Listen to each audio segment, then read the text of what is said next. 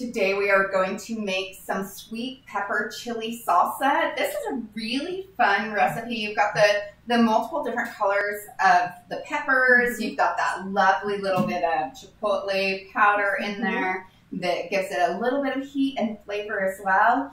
And then you have the chili pepper, which gives it like this really fun added flavor for our salsa. Just a nice spice to it. Yeah, no. Well, and I really like a lot of peppers in my salsa. Yeah, we've always done that in mine. Okay, well let's start throwing this together because we need to get it all mixed and onto the stove. And we've got a great big pot for this one. We probably don't need one quite this big, but better too big than too small. Yes. Well, and when we do multiple recipes around here, we have to have lots of pots. So that's we do true. Pretty much everything. Yeah, because we're doing like 4 different salsas today, all at the same time. So it gets a little crazy trying to figure out what pots you're going to use. Yeah. My kids are excited about this, though, because we're out of salsa. Yeah, no, it's a good time for you. So we're going to start with 10 cups of tomatoes. Now these tomatoes have been blanched, peeled, seeded, and diced. If you're unsure how to blanch a tomato, go ahead and check out our canning basics video that we have a tutorial on there for you. I'll jump straight to onions here. So we have 3 onions that have been chopped up. We really like to use the sweet onions because we feel like it gives it a little bit better flavor. Then we're going to do 5 cups of multicolored, not tomatoes, peppers. We have 1.5 cups of apple cider vinegar. I'll pass that over to you. Sure. We also have half of a cup of some seeded diced jalapenos. It's a good idea to use gloves for this, and just be careful. Emmeline got her eye pretty good last night. I've got a spot on my eye here, and I sliced open my finger, and yes. It was not because of a knife. I just happened to be a little clumsy sometimes and smashed my finger. Oh, no. Half of a cup of minced garlic. And we were just like leveled right there. Built this up. Yeah. Can you reach it? Here, I'll give you a couple of those. Sure. And then we're going to go with 3 tablespoons of the chili powder. We have one tablespoon of salt. 2 tablespoons of cilantro. And half of a teaspoon of the chipotle pepper powder that Marie loves so much. Yes. Okay, great. Get that tapped off. Okay. So then we're just going to mix this up, put it on the stove, bring it to a boil, and allow it to simmer for 10 minutes. Let all of those spices and vegetables marry. You can smell the chipotle in here pretty well. Especially as I'm so short and have to get my face in there. Right? That's the one thing with these nice tall pans like that is you do have to go pretty deep in to get the stuff out. Well, they've been really convenient for our tomato canning sessions. I noticed actually quite a few people have been buying them from our shop online. So if you need one, they're in the canning equipment section of our affiliate store. Okay, so we're looking for a 1/2 inch of headspace, so I'm going to need a little bit more. And start putting this in and scoop some more. I'll just take some from here.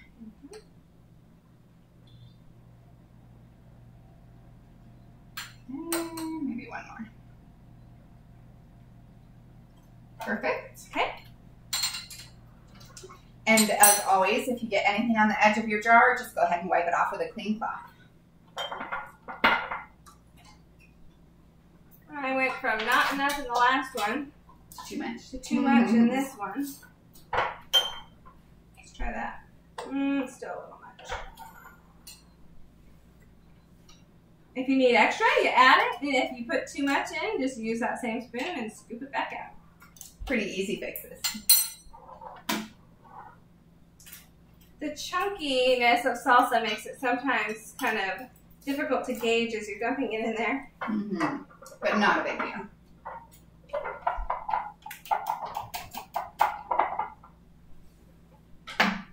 We need to tuck that down. How about you tuck down and then we'll do that. Add in a little bit more. I'll just hold on to some here. Okay. What's that? A little bit more. A little bit more? kind of like that funnel because it's slightly see-through. Like, yeah, you can just barely see the lines there. Maybe. There we go. You can be picky about the headspace if you want to. I go back and forth. Some days I'm picky and some days I'm not.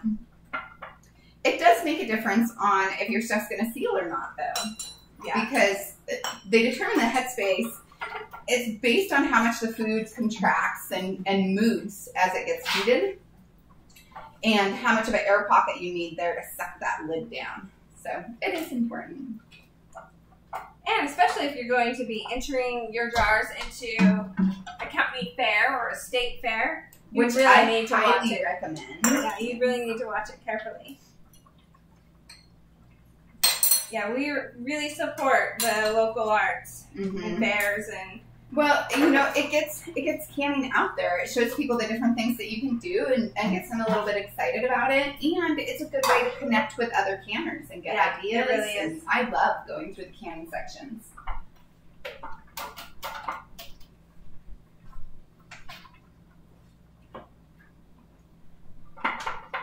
Might have to do a little. We're going to need more jars. Like 3 more? You think so, huh? Yeah. We like it when we need extra, when the recipe goes far. Right, nothing wrong with that.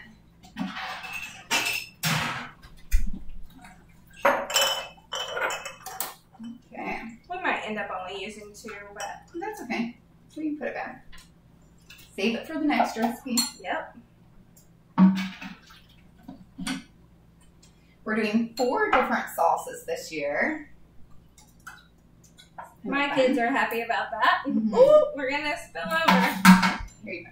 It's going to leak out. We're getting really full in here. I know. No, in the canner. Yeah, I know. I don't know if we can fit another one. Without taking some water out? Or is it just full? No, it's just full. Yeah, it's full. Yeah. Which we like. Yes, we like nothing to have. wrong with a full canner. Okay, we're going to get rid of this, and I'm going to lift and dump. Okay. There's still plenty in here, but I'm too short to really reach it. Let's see if I can do this without making Pop that on the way. Let's get this going. Okay, let's do that one, and then I think we have enough.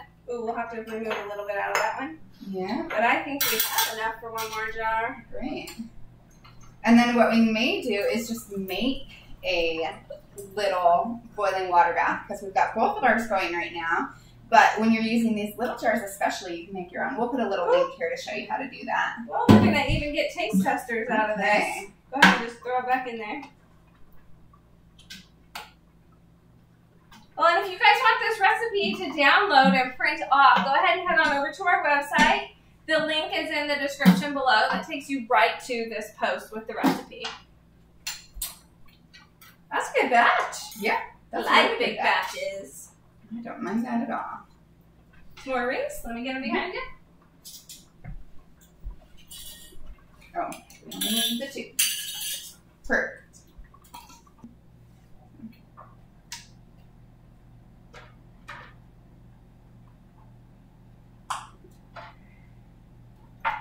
It's so handy to be able to make a little water bath like this. It is. It is.